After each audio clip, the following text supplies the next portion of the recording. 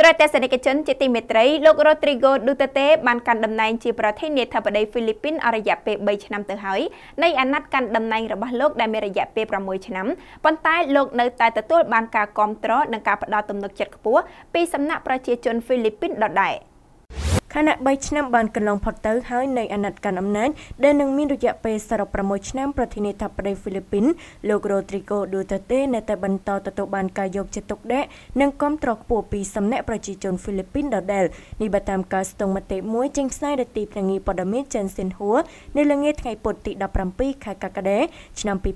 2019ការស្ទាបស្ទង់មតិដែលទើបចេញផ្សាយថ្ងៃពុធសប្តាហ៍នេះដោយក្រុមហ៊ុនហ្វីលីពីន Pulse Asia បន្តពីវាបានប្រព្រឹត្តទៅចាប់ពីថ្ងៃទី24ដល់ថ្ងៃទី30ខែមិថុនាបានបង្ហាញថា 85% នៃប្រជាជនហ្វីលីពីនដែលបានផ្ដល់កិច្ចសម្ភាសន៍នៅទូទាំងប្រទេសប្រមាណ 1200 នាក់មានអាយុចាប់ពី18ឆ្នាំឡើងទៅពួកគេបានសម្ដែងការគាំទ្រចំពោះរបៀបដឹកនាំប្រទេសរបស់លោក Duterte ហើយពលរដ្ឋហ្វីលីពីន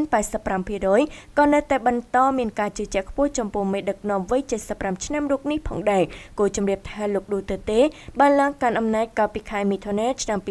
2016ជាមួយការបដិញ្ញាកំចាត់អំពើពុករលួយនិងពង្រឹងច្បាប់ក៏ដូចជាសន្តិសុខសណ្ដាប់ធ្នាប់នៅទូទាំងប្រទេសហ្វីលីពីនតាមរយៈការបើកយុទ្ធនាការបង្ក្រាបក្តៅគគុកប្រឆាំងអ ுக ្រិតជននិងក្រុមភេរវករប្រធានាធិបតីហ្វីលីពីនជាទូទៅកាន់តំណែងបានតែមួយអាណត្តិគត់អាណត្តិរបស់លោក Duterte នឹងត្រូវផុតនៅឆ្នាំ